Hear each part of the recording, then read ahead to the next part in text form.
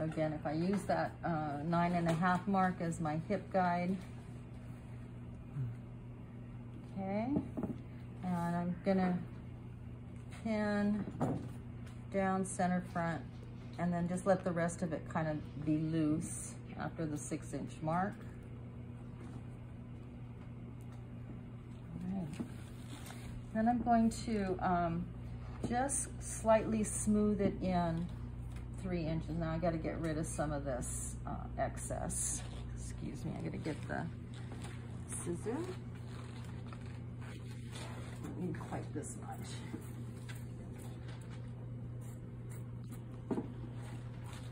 Okay, so clipping here.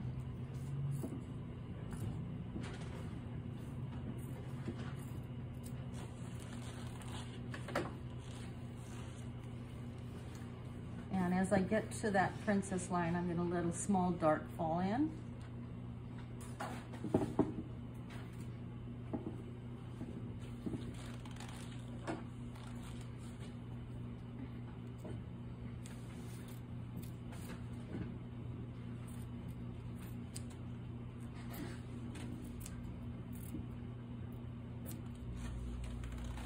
So just give yourself as many clips as you need so it lays smooth.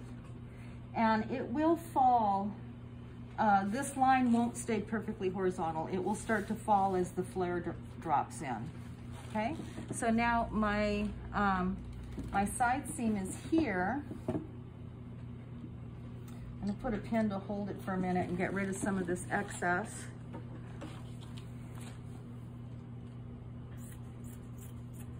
And don't cut the bottom straight up, cut it at an angle so that you have enough to add your flare. And then, excuse me, behind you, you get your pencil and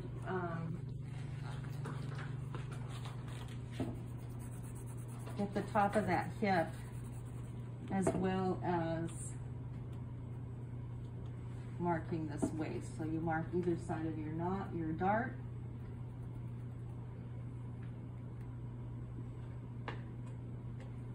And then dot your waist, back to center front, square it at center front.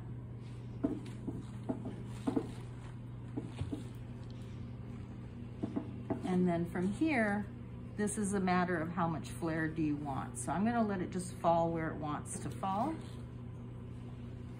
And I'll step back and take a look and see if I wanna add any more than that. Okay, can't quite see it on the overhead. Can you guys see it physically? Okay, all right. I'll take a little bit more of this.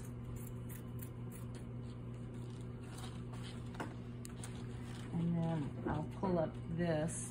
I can use the bottom of the form as my guide. I can see it in order to get a straight line to that. So my hem at the side is gonna be more fabric for now. And then I'll get that straightened out later. Okay, now before I finish anything, I gotta do the back.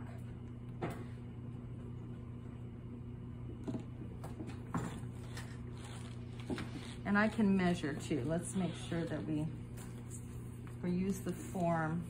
I can measure from the bottom of my form to where I turned it up, I've got 4.5 inches. And over here, I have only 4, so I want it at 4.5 from that point. So I'll put a pin there to let me know where 4.5 is. Okay. Now we do the back.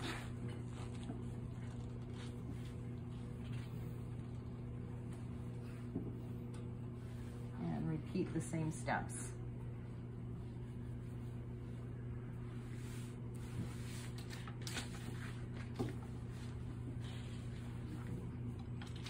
Okay, now on this one, I think it's simple enough of a process. If you want to sew half of it before you leave today, just to check it, that wouldn't be a bad idea. But in terms of turning it in, I want the whole skirt. Stick that there for a minute and get rid of some of this. So for next week, you don't want to have muslin? No, you want the full piece? I want a full muslin skirt. Okay. With a zipper.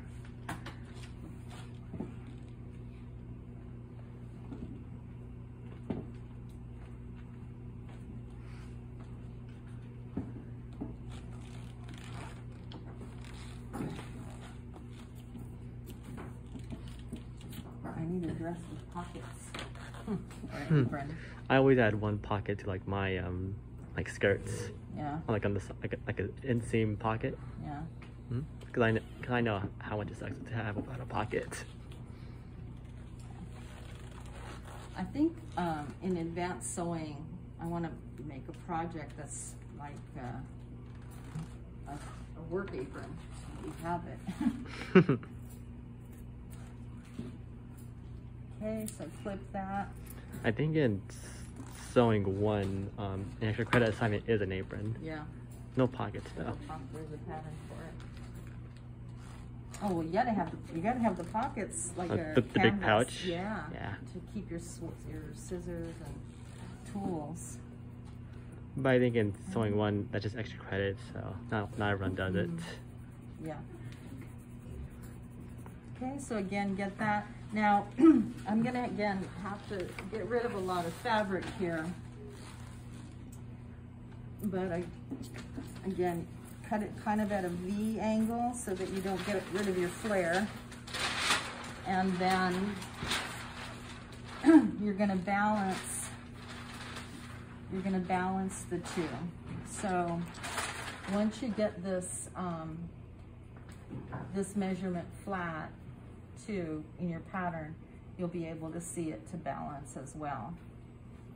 So I've got some extra fabric there for the moment. Moving. Get rid of some of this.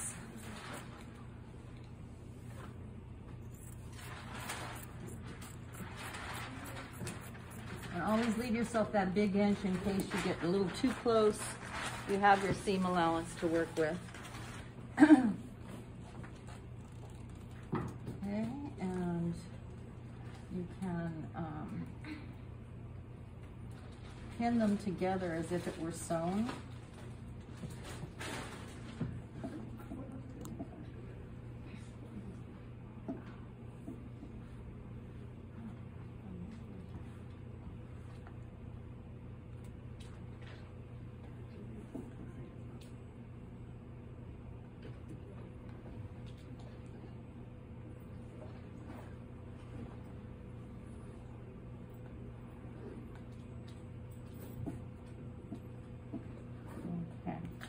My guideline on the back wants to come up a little higher because, there we go.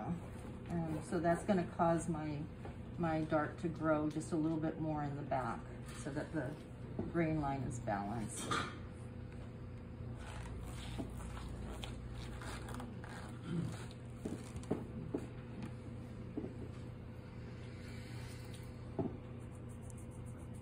Make sure you get both sides of your darts before you remove your muslin.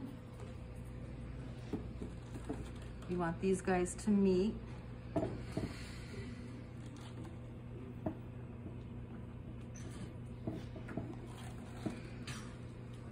And it's flat over the top of the stomach, and then after that, there's more freedom through the hip. It's not meant to be tight through the hip. So just slight fit, and then it flares. So it should be an A, like the name says, it should be an A shape. There shouldn't be any funny angles. And then from there, just you know, play with the hem until you get a nice level hem. Check your measurement on the form, and then once you're there, you can remove it and make your pattern. Okay?